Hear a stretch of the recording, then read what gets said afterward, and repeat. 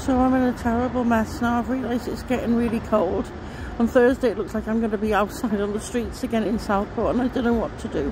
Will somebody please email me? I'm petrified because I don't know, Baruga 6. What is it, Barracuda? I've even forgotten his name now.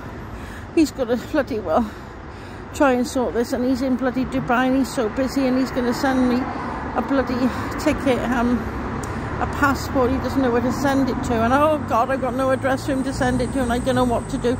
Oh, I don't know. I've had enough. I need help. I need somebody, please.